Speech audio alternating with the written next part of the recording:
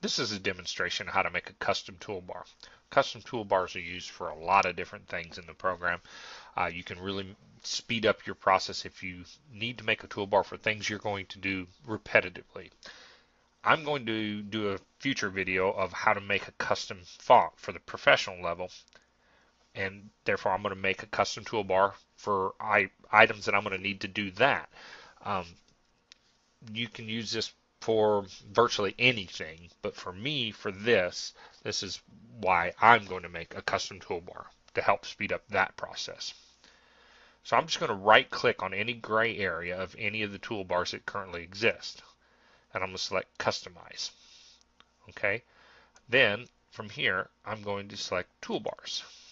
I'm going to create a new toolbar, and I'm going to call it Mike's new toolbar, or Mike's toolbar. Okay, click OK. You see I have a little toolbar that's just blank. Okay, then I'm going to take which commands I want and I'll put them in there. So to create a new file or a new font, I'm going to need the select mode. There it is. Okay, I'm going to need the block edit mode.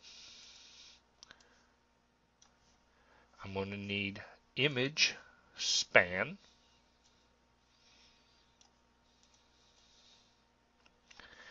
And I'm going to need a function that's listed down here, which is export as character.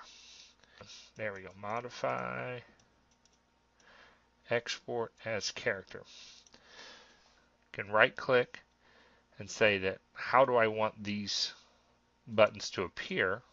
Okay, this is text. Okay, image span text. You see that way that's done?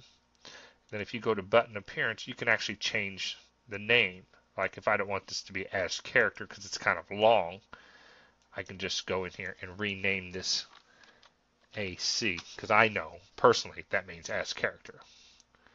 Okay, close this. Now I have a new toolbar. I can float it, dock it, do whatever I want with it, just like any other toolbar in the system.